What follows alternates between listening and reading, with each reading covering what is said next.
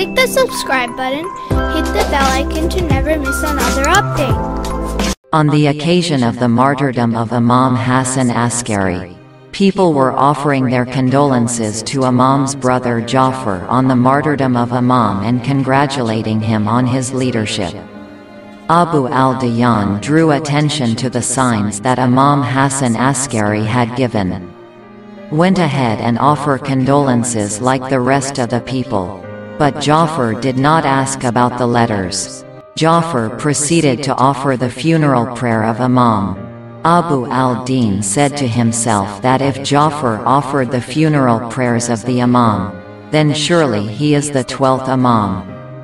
Because only Imam can offer other Imams funeral prayers. As soon as Jaffer wanted to say Allahu Akbar, a beautiful child came forward and grabbed Jaffer's clothes and said, "Oh uncle, come back and I will offer prayers." Jaffer's face flushed and he retreated. Someone asked, "Who is this child?" So he said, "By God, I have not recognized or seen him till today."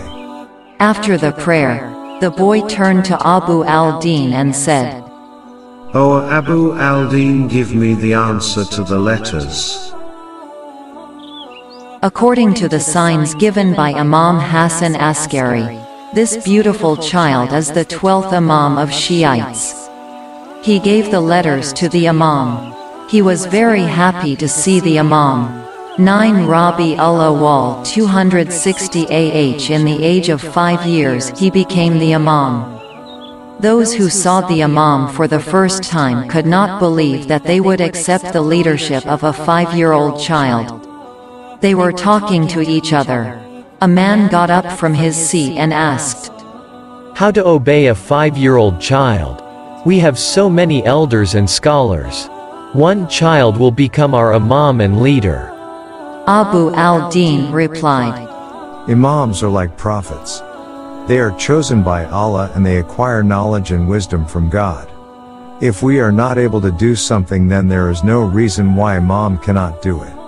God gave Jesus prophecy in his childhood. It was Allah who gave the Imam the power to become Imam at the age of 5.